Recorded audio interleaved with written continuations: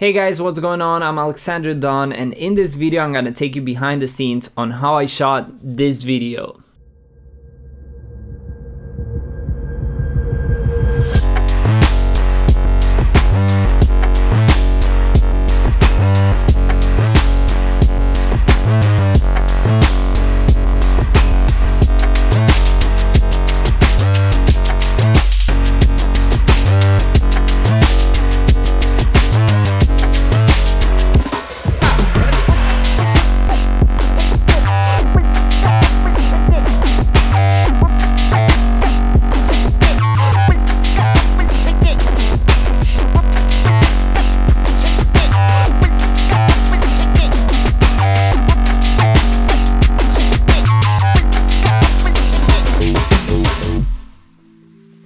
Alright, so I really hope you enjoyed this video. It was really fun to shoot.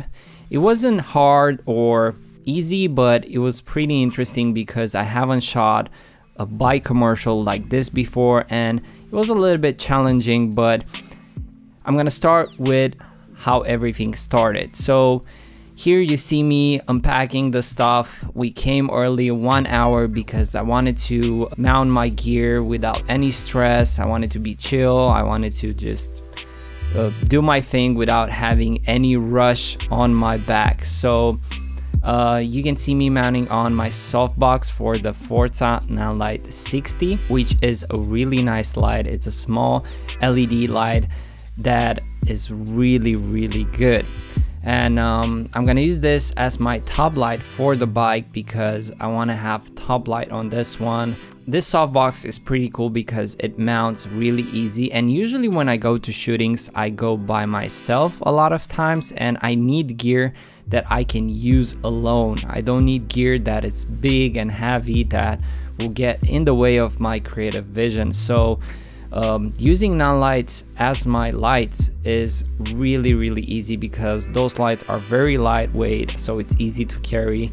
The accessories for it are really easy to mount, so I can go to bigger projects without any crew member and do everything that I can without having any issues. I'm setting up my other lights too, even though on this project I didn't use as much, but I'm mounting my MixPanel 60, which is an amazing light. I use it on a lot of easier projects because it's so small and so easy to mount, and I can be ready in seconds.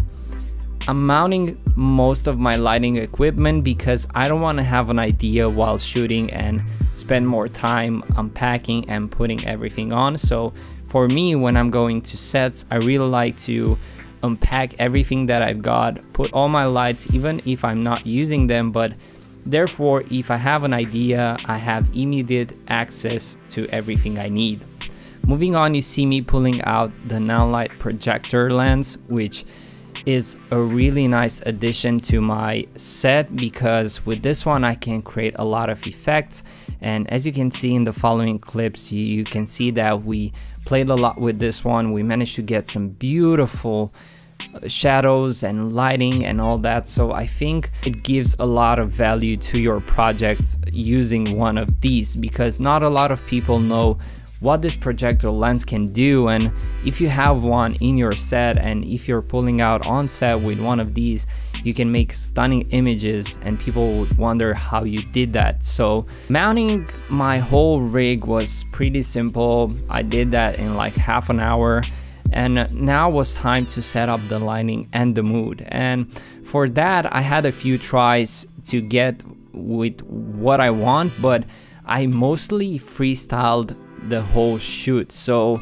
I had an idea, I just put it in practice, and therefore in post-processing I had a lot of alternatives to how I can edit this, and therefore I think the edit turned out pretty cool. So I didn't have a script or anything like that. We just knew that we need to shoot some beautiful content with this bike in order to create an epic video, and we kind of let ourselves be really creative with the lighting because this was the only thing that could change in our situation. We had this big factory hall available to ourselves, but not everything inside there looked really beautiful, so we ended up shooting in front of a wall. So here you see me setting up my camera. We used a Zcam E2 F6, which is the full frame camera from Zcam. It has a 6K sensor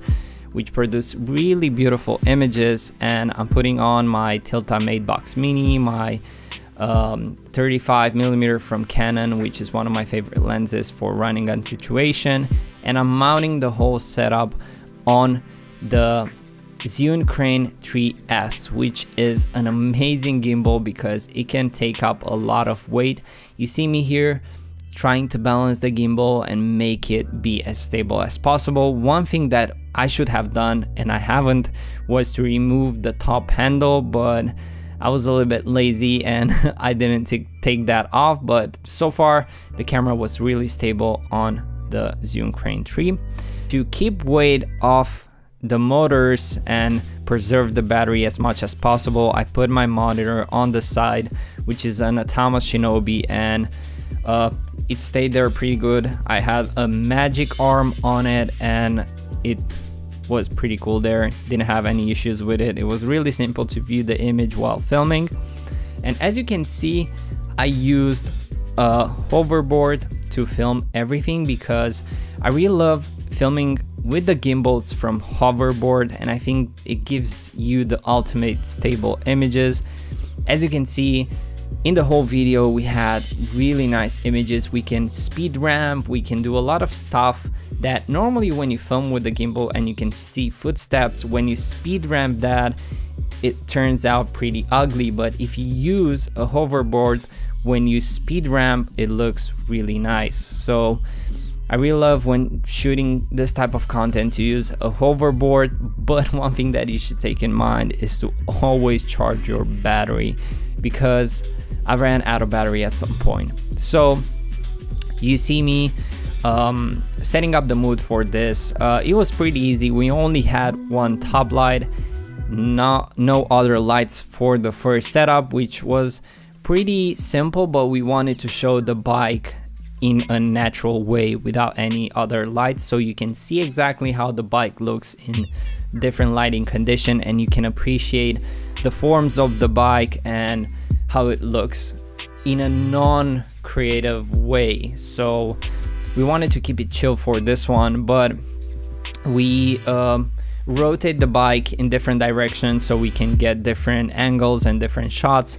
This was pretty easy, and now we're gonna go to the next setup where I use the Nanlite projector lens, and I created, in my opinion, a really cool shadow that it might be the sun coming through a garage door, it might be something that I don't know, it's a beautiful day outside, you want to go for a ride with the bike and you see that lighting going through the garage. That was what I was thinking when I created that. And after the next shot was more creative, I wanted to create some dynamic footage, so I set up my lights to pulse and thunderstorm, and therefore I think I got some flashy images and all that. Using this gimbal with the hoverboard, I think it created some pretty impressive shots. You see me not using a focus gear and a focus puller or anything like that. That is because I was shooting at pretty high aperture. I was around 5.6, and because of that I had a lot of focus, and I was keeping the distance between the subject in focus, so therefore that's why a lot of the shots are in focus. This is a technique that I do a lot when shooting with gimbals and don't have a focus motor. You've probably seen this a lot in my videos, but I like to do a lot of slow shutter effect shots. And here you see me moving the camera really weird in a lot of ways, and this is because when I do slow shutter effect, I like to move the camera in more not natural ways, because this is what the effect does. And what I do is I set my camera to 6 FPS and my shutter speed to 180 degrees, so therefore I'm getting some really nice images, and in post I set my clips to 6 frames, and this is why it looks so cool. So this was it. So hopefully you enjoyed this video, and if you did, please subscribe to my YouTube channel, give me a thumbs up, and let's connect in the comments area. Peace.